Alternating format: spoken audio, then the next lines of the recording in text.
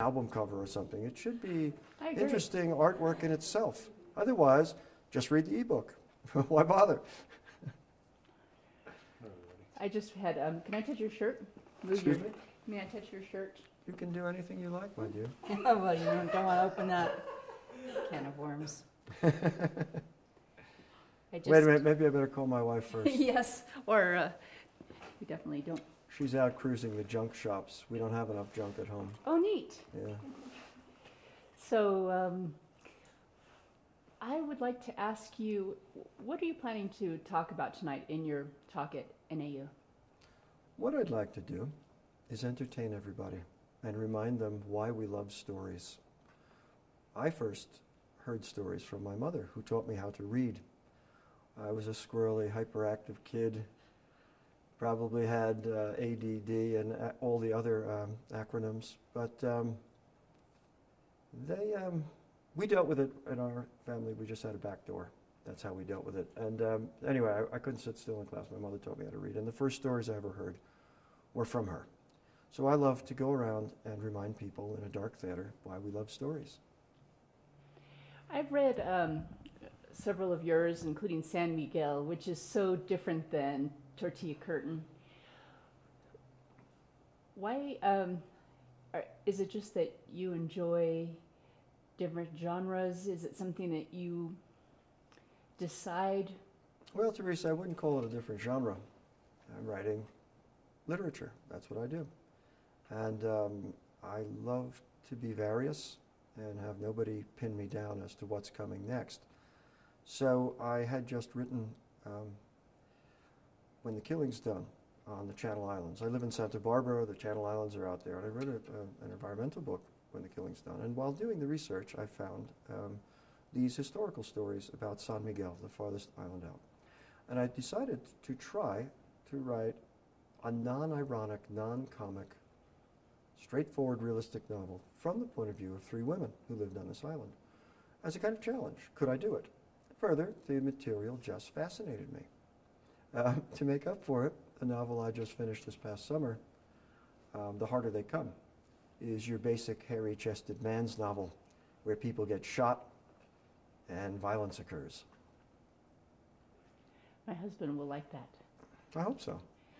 So, with Tortilla Curtain, you joked before we started that, did you read it for a course? I read it for pleasure, and I really appreciated how you could bring what is now one of our hot button topic items for politically, and make it really human. Was that your intention? My intention is to make art, and I don't know what it's going to be. I grew up in New York. I had never been west of the Hudson River till I was 21. 25, actually. I went to the Iowa Writers Workshop. From there, I went to LA and arrived there in the late 70s. And so I'll always be kind of a fish out of water. I don't have the same attitudes exactly as the native Californians. And so I wrote the book in '93 when Prop 187 was up on the ballot, and I'm just trying to sort things out. As it turns out, the book does do what you suggest. It has 4 points of view, Latino couple, man and female, and the Anglo couple. And I think if you, the best I can do is if you know someone intimately of another ethnic group or race, then you can't just say they are all this or they are all that. And that's how it turned out. Again, my intention is not political. I'm not trying to persuade people to do one thing or another. I'm just exploring things for my own purposes and to make art, to make a story. That's what gives me pleasure. And others. Yeah.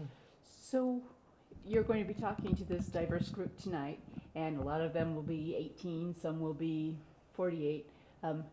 What types of, if talking to the real young person who's still a college student, what would you like to share with them that a morsel that they could take on in their life? Well, as we said earlier, I would like them to remember that there is literary art. It's still alive, and it can be as captivating and as much fun as going to a concert or to a play, or, God forbid, playing video games. um, which is what the Relive Box is about, by the way. The story that I will give you tonight, it'll be in the New Yorker in the next week or so. It's a kind of meditation on the fact that we are so enclosed now and don't really have much social interaction or contemplative time anymore. I like to turn everything off at a certain point in the day. You know, I'm staring, like everyone else, I'm staring into a screen, working all day, I'm doing email, running my business, etc. When that's over, maybe let's say 2 or 3 in the afternoon, I like to forget about that and go out in the woods, take a walk on the beach, go wherever I'm going to go, bring a book, read a book, whatever it is, and just be detached and unplugged for a while. I think it's healthy and productive for everybody, so that you know, maybe you miss a message or two, but you can always deal with it tomorrow. So I like to keep that in mind, and I wonder if people might be just slightly happier if they were to go out, let's say, to Oak Creek with a book once in a while, you know? Words to live by. Did you want to ask anything, Eric? That was great. Did you want to add anything? Thank you. You're welcome. My sister's in Santa Barbara. She